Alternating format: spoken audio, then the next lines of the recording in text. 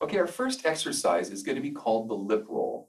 And the lip roll actually is designed for a couple of different reasons. The first was back in early bel canto, which is the old operatic world of singing, if you will. Bel meaning beautiful, canto meaning cantor or sing, beautiful singing. The idea was to hold up a candle to your lips like this.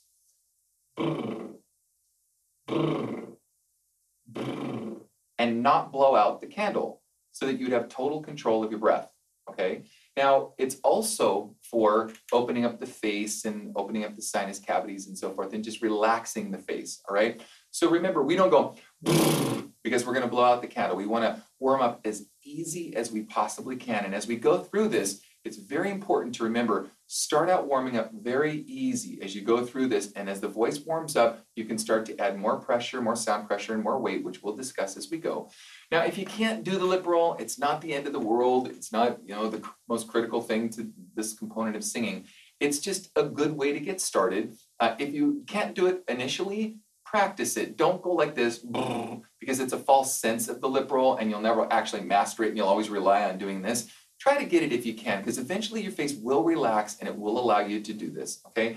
The next thing is if you're going to be warming up at different times of the day, and depending on how good you get at this, if you do this every single day, my suggestion is do this every day, 5 days a week, 6 days a week, not the lip roll, but the whole program. So you're gonna wanna go through the whole video and then do the audio portion and practice what you've learned in the video. Again, don't watch the video once and think you've got it. Watch the video, do the audio practice portion. If you can have the time to do this 5 to 6 days a week, it'll grow your voice like mad. You can't even imagine how fast it'll grow your voice. Some people that are really brave can actually do it more than once a day. They can do it twice a day or even as much as they want if they're doing it correctly. If you have any question about whether you're not doing it correctly, please take a webcam, make sure that you're doing it right. I can make sure that you're on track. If you're gonna do it more than once a day, if you're wanting to become a professional singer and you're really looking to grow the voice quickly, remember the voice is a muscle and it can only grow so fast. So don't expect to pick up 300-pound dumbbells your third week of singing. It's just not gonna happen like that. But you can do it twice a day. Do it back to back. Don't do it like say in the morning and at night because it's sort of defeating the purpose. Try to do it when you think you're gonna sing. So if your regimen is to warm up in the mornings, do it in the mornings and do it back to back in the mornings. If it's in the evenings, do it in the evenings because the voice has a biorhythm. What do I mean by biorhythm? It likes to be woken up at the same time. It likes to be worked out at the same time. There's some people that like to work out in the mornings and people like to work out at night. Choose your time, but try to be consistent with that time. It'll be a lot easier on you so you don't have to try to find your voice over and over again. It'll come back to you much quicker and you'll have easier access. So with that said, we're gonna get started. And obviously the baries and the tenors, you're gonna be singing in my register.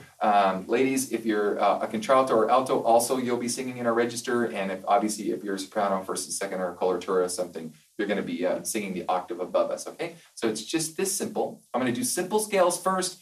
And then again, the audio workout is your actual workout, and the scales become more and more sophisticated as we go.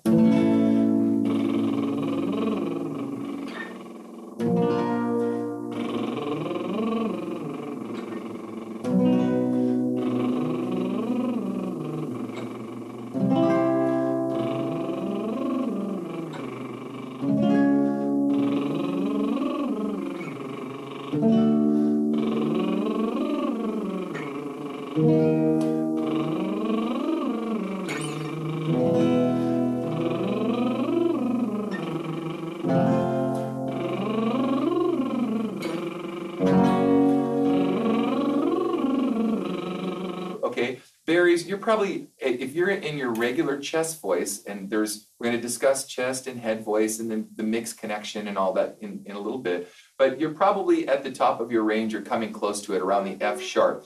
If you can roll off into your head and make that connection without hearing the speed bump or the yodel, we're going to talk more about that in a minute, try to continue, so.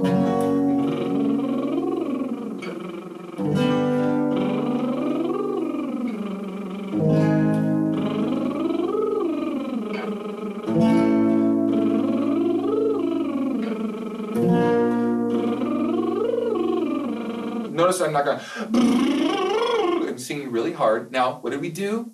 As we're going through this again, first thing, remember, what's the very first thing we do? We take our breath, we sit up straight, we get our posture together. We take our breath. That's the engine that drives our ship. Let's not forget that. That's what we learned at the very beginning. We must do this first. Don't just go right and roll into the lip roll. Fine if you started with the lip roll just to practice it because you're learning new stuff or whatever. That's cool. But remember, our breath, sit up straight, our breath, right? And then we do the lip roll.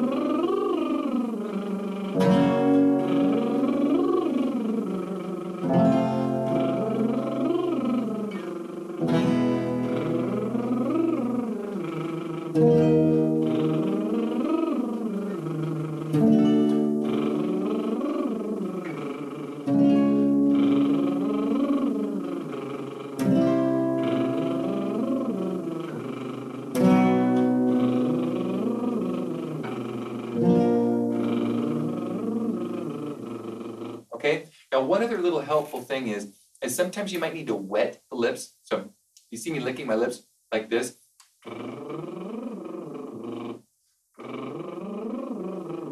That can help as far as relaxing the lips and not getting them stuck together so that they vibrate easily and so forth. So we're going to keep going.